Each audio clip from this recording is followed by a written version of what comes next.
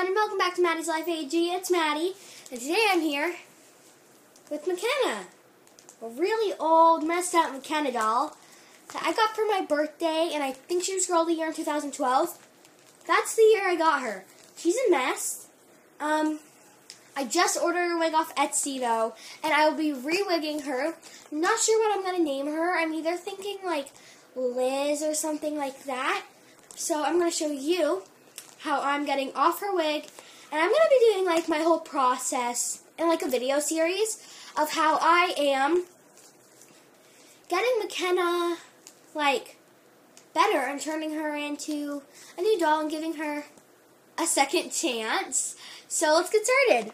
I watched a video previously on YouTube, sorry, I'm recovering from a cold, on how to get a doll's wig off. So I have a spoon, and she's super duper old. Like, I've had her since the year she was a doll, and I just didn't keep her in good shape. Her hair got super messy. I've tried washing it, and it just, no, she's just not turning out good. So I'm going to be taking off her wig with a spoon, and the way you do it, and I'm going to try to show you guys the best I can, and you just try to kind of shove the corner under her wig, I guess. And I was working on it. Where was I working on it at? I think it was on this side.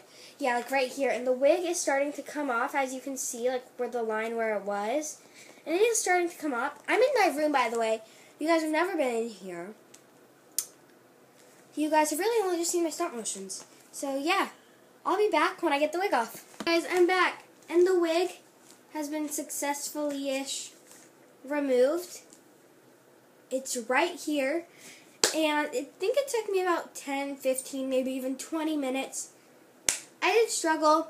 I only broke out the scissors once, right there. This was not peeling off, but I got it off, and her wig should be here in about 3 days, and tomorrow I'm going to do me cleaning her skin. So thanks for watching. Comment down below. Make sure you subscribe and give this video a big thumbs up.